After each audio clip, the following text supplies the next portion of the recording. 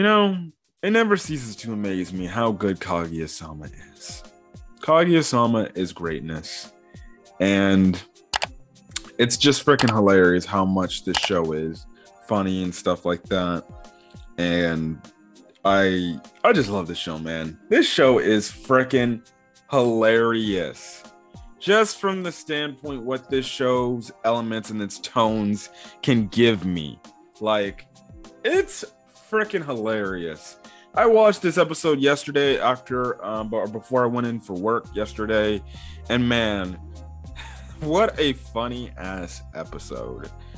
Let's get to the start. The Miko, Ino, and Ishigami scenes of the whole standpoint. We get the whole start of, we already know it's established that these two characters do not like each other, but they also kind of set it up in a way where it's like, oh, can we be getting a relationship out of these two? Like, is this like maybe the second potential ship? I personally shipped Ishigami with Chika, but then again, it's like, no, Miko and Ishigami kind of make a cute couple, to be honest, because it's the whole opposites attract type of angle. They're like, these two characters don't like each other and they hate each other's guts so much, and might actually bring them together and get them super damn close. Which I think is a very adorable, but just the lengths and the facts that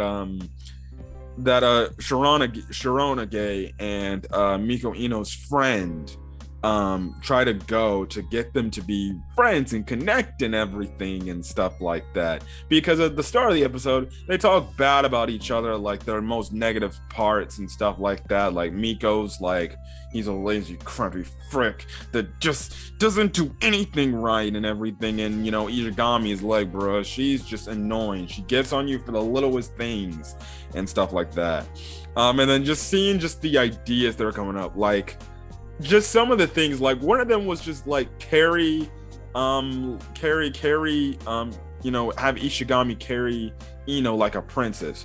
Dude's carrying her by these ropes like he's about to hang her or something like that. And I'm like, oh my gosh. They're doing all these crazy things that they're doing the opposites of because they just don't like each other.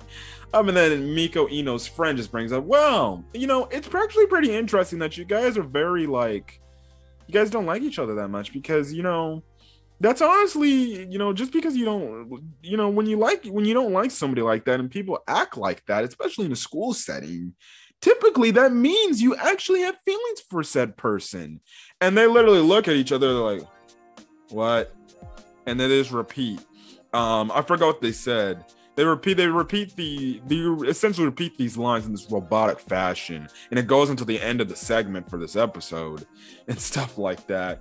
And, you know, they're like, yeah, no, that's not working out and stuff like that. So, you know, that was flipping hilarious. And then the next part of the episode, we only get like two more parts of the episode which just kind of connect together. And it's the whole thing of Shirogane going to like this karaoke place with these dudes. And essentially, it's just a whole thing where it's like it could end up turning into a whole, I guess you can say, I don't know if I should say this word, to be honest. Let's just say it can end up turning into a place where dudes and girls, you know, party too much and they might end up doing some things, some very perverted things and stuff like that, and just messing around and stuff like that.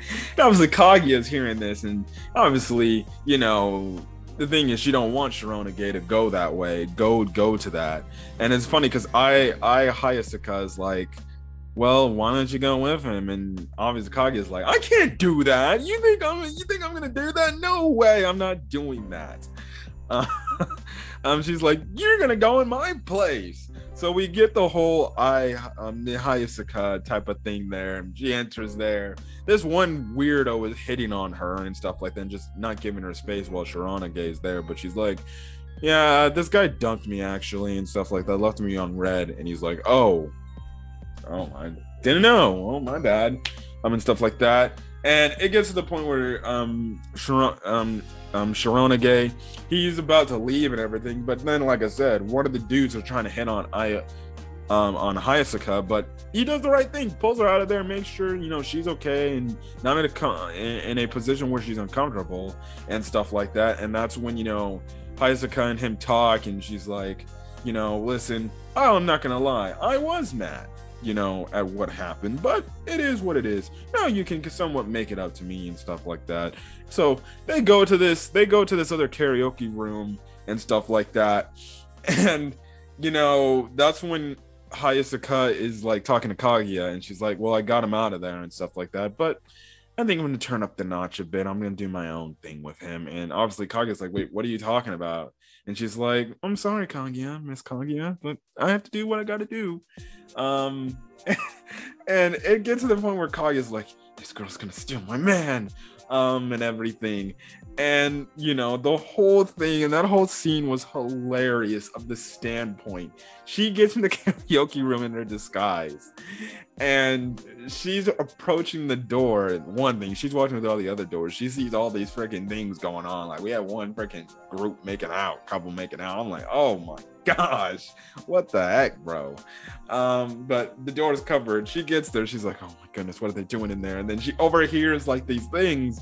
And it's funny because they're both saying, like, I guess sexual undertones and stuff like that. Like Hayasaka's like, oh, it's so big, and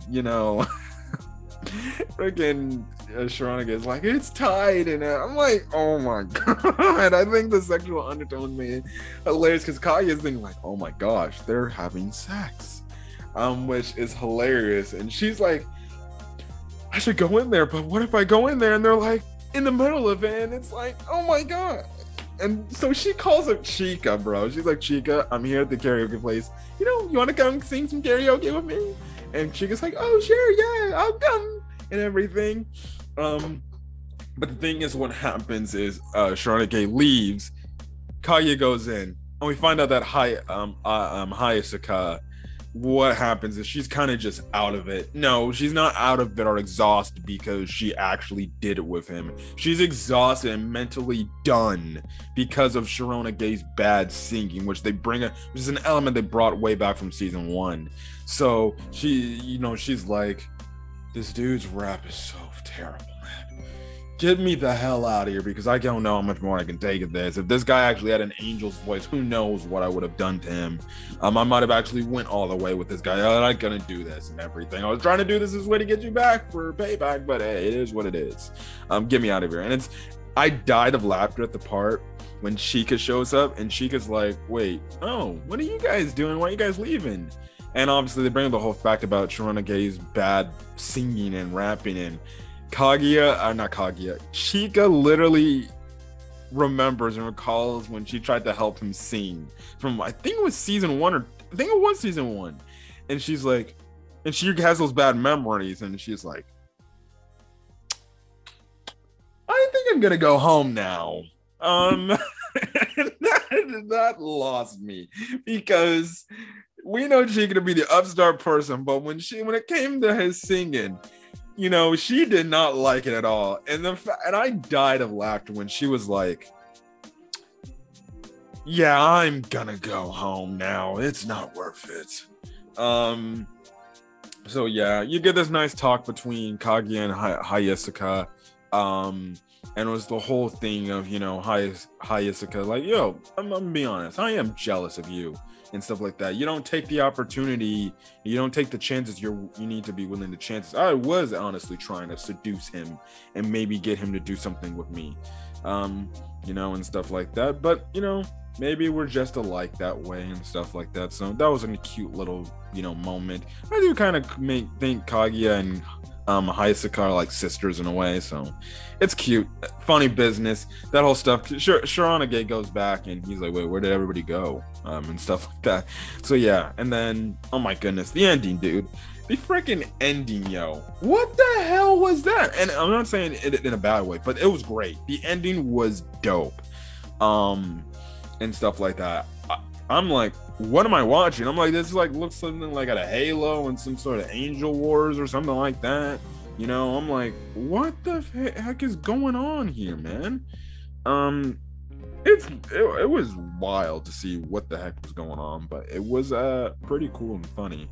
And then, you know, nice, sweet. I think the ending song is good as well, and stuff like that. So yeah, that'd be very interesting. Now, the one thing I did take away from the ending was the fact that, you know, we had Shirogane wake up from like a nap or something. He felt his cheek or something, and Kaguya was right there. I'm like, wait, did she kiss him? Does that mean, are we setting up a potential relationship this season now?